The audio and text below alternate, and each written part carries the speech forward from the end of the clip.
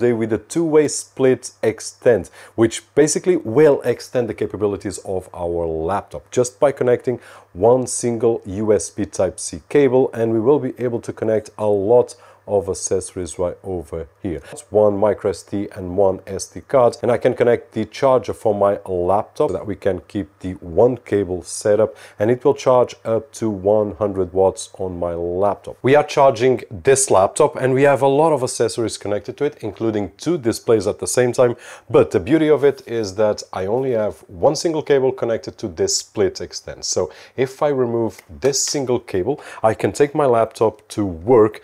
Preferably, if I have another SplitExtend at work, I just need to connect that SplitExtend at work. I will have a similar setup as I do right over here. And once I finish my day, I just arrive home, connect it back to my SplitExtend right over here on the USB Type-C ports. And once I do that, I will have access once again to all of the accessories that I have, including two displays on this particular setup. And the best of all is that, if you remember, I had my Windows organized exactly like this. So I had the browser, I had my speed test, I had the display organization, and I had my Explorer. 2, 3, and 1. We can organize the way that we want. In this particular case, to me, makes sense to create a copy of the display that I have. We can go with one single display up to 4K at 30 Hz with two displays, which is what I'm using right now, 1080 on each at 60 Hz, which is great. And what I've got connected right over here, besides the displays,